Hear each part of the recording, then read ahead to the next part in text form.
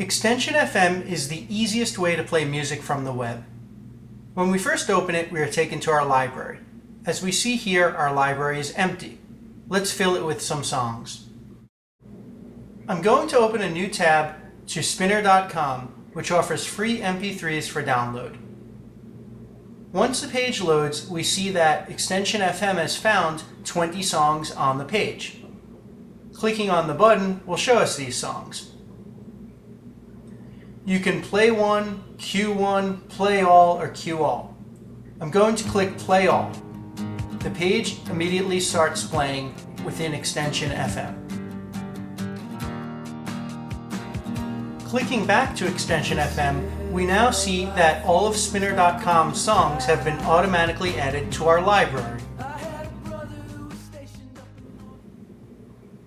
As we see here, the interface is extremely responsive.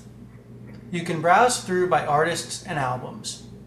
You can click on individual songs and choose to play or cue it.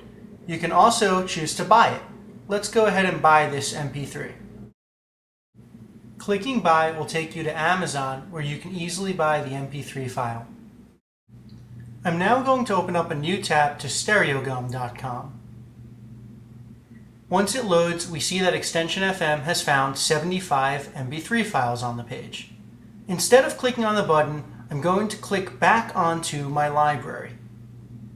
We see that Stereogum was automatically added to our library. This illustrates a powerful feature of ExtensionFM. You don't always have to interact with it. You could simply browse from site to site, and in the background, ExtensionFM will find any of the songs you come across and automatically add them to your library.